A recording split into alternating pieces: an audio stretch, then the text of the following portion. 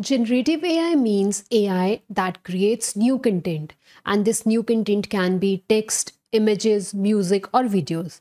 Unlike traditional AI, which only predicts or classifies, generative AI learns pattern from data and then it creates completely new content based on that knowledge.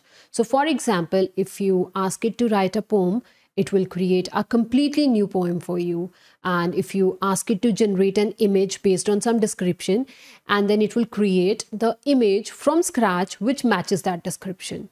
So there are many popular generative models like GPT-3, GPT-4, Claude, LLaMA, Bard, Mistral, and there are many more.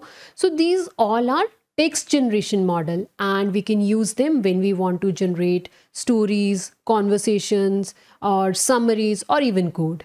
And guys, if you want to generate images, then you can use generative models for that.